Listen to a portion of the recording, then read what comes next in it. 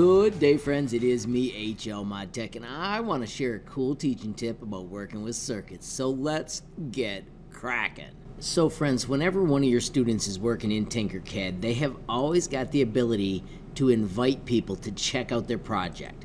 This creates a link that you can generate and send. Now we can't do this because this is from a student that shared this with me. So yesterday in class she was working like a champ, but we got to the last light, and I'll show you the simulation. I teach students in a lesson, and I'll put a link up above if you've never seen it, to actually create a remote controlled LED. So when we hit start, button 1 powers on the LED, button 2 shuts it off. She got all the way, and I'll turn these all on, so there's 1, 3, and 5 to fire them up. She got to the last one where she was doing the code, and it didn't work.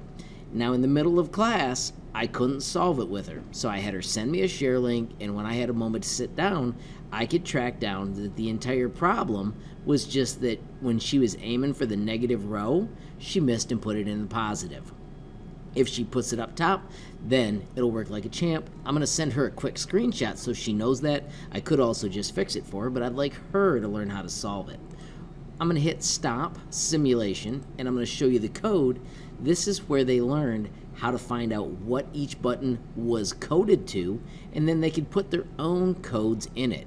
Now, one of the fun things I saw yesterday, I had one student that got all done and said, "Hey, Mr. Harmon, can I make one button turn them all on?"